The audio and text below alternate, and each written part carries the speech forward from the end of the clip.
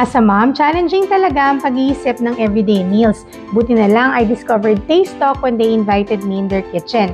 TasteTok is a recipe community where they have easy, delicious dishes that doesn't have complicated recipes, doesn't need fancy kitchen gadgets, and are budget-friendly. Perfect ito sa mga on-the-go millennials and Gen Zs who are starting their life journey and busy moms who are on a budget or those who want to spend less time in the kitchen and more time with their family. Na-try namin ni Purple na magluto ng isa nilang rice cooker recipe na sweet and spicy chicken. Isa itong super easy na rice cooker recipe using just pieces of chicken and the new UFC OPA mixes in sweet and spicy. Super beginner-friendly itong recipe na to. Kailangan mo lang paghaluin yung chicken pieces tsaka yung UFC OPA mixes sa rice cooker, takpan, i-turn on ang rice cooker at pwede mo na siyang iwanan. While waiting for the sweet and spicy chicken to cook, nakapag-Chingo Cafe caramel latte pa kami ni Purple.